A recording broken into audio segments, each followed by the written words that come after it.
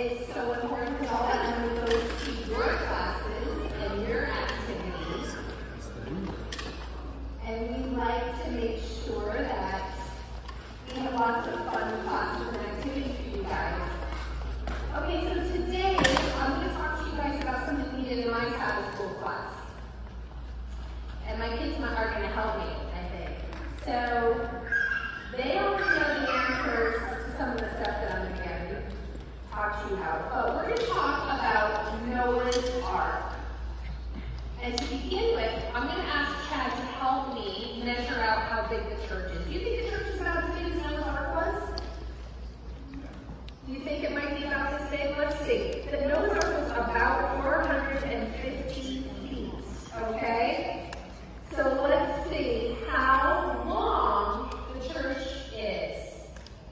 I don't know. I might even walk past you guys up the stairs.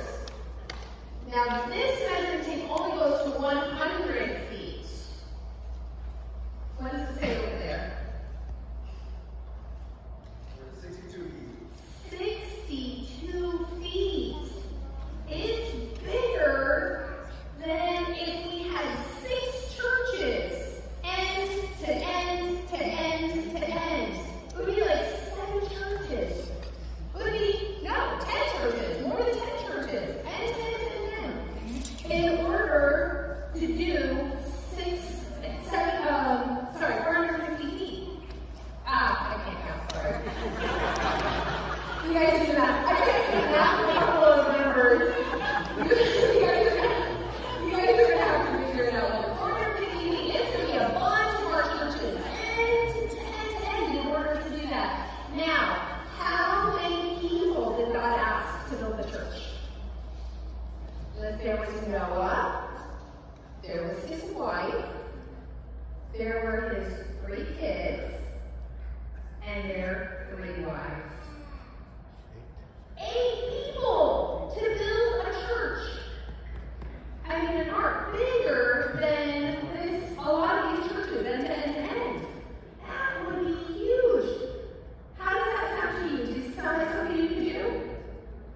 Do you think you could build an ark if Jesus asked you to do that? It would be hard, Pastor Gary says. Do you think it would be hard, or do you think it would be, what was the word we said? Impossible? Does that sound impossible? It sounded impossible to Noah, and he might have even argued a few times about it. Now, my students know the answer to this, and it's going to look impossible. I want you guys to walk through this piece of paper. Can you do that? How many of you think you can walk straight through this piece of paper? You think you can show me how you can walk through this piece of paper? I don't know. How would you do that? It's too solid, right?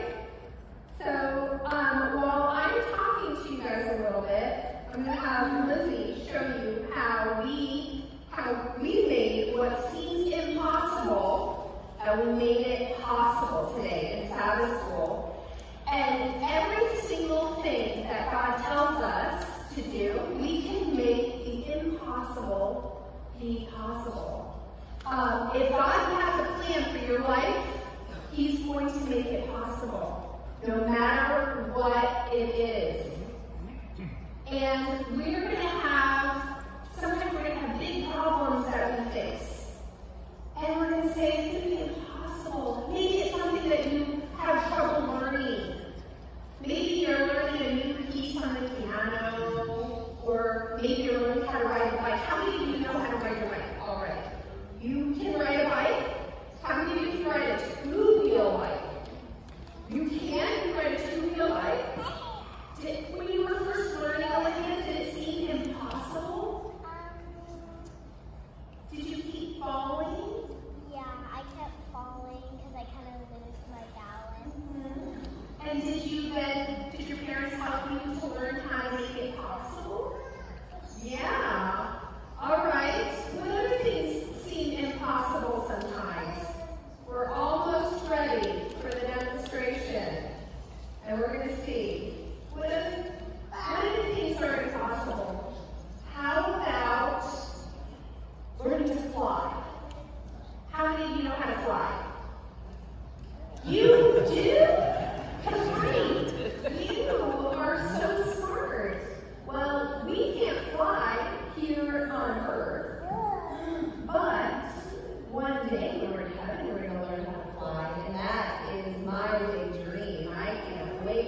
that.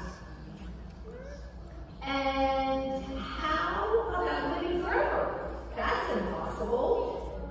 Do you guys know anybody who can live forever? When